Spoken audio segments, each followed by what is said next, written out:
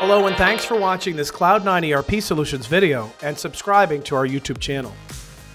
In this series of videos of Acumatica 2023 R1, Acumatica has made it easier for you to work with subaccounts. So normally when you create a journal transaction, you go in here and we add a record, we add a new journal line item, and we pick an account. Acumatica doesn't default to the subaccount. And that's fine, you could pick all the different subaccounts you want. If it's an income or an expense type account, then you probably want to pick these subaccounts manually. However, if it's a balance sheet account, this can be time consuming to have to pick these because you typically don't use them for balance sheet accounts, such as liability and assets. Having said that, Acumatica does have a default subaccount here. But what's new is under our chart of accounts, we have a new checkbox called Use Default Subaccount.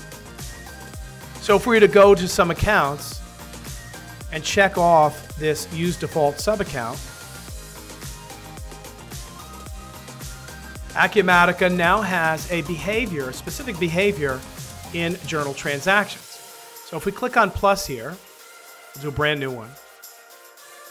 The very first line item that we use, if the chart of account is checked, go back, for using that subaccount, it'll put it in automatically.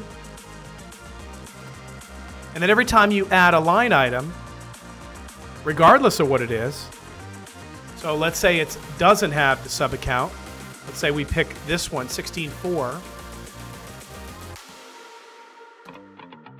Acumatica will continue to use the same subaccount as a default. Now, if the first line item doesn't have one, you could put something in there, put an amount, but when you go to the next line item, Acumatica won't continue. It'll force you to put the subaccount in there.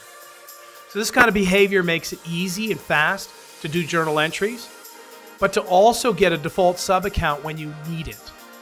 So the General Ledger Preferences houses the default subaccount.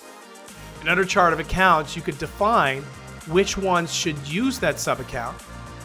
And when you're in your journal transactions, assuming it's the first entry, Acumatica will continue to use that subaccount each time so that you don't have any balancing issues when you're all said and done. So that's it. That's default subaccount improvements, the General Ledger section of Acumatica. If you like this video, please click the like button. And if you have any questions about this or anything else Acumatica, feel free to reach out to us. We'd love to hear from you. Thanks again, and have a great day.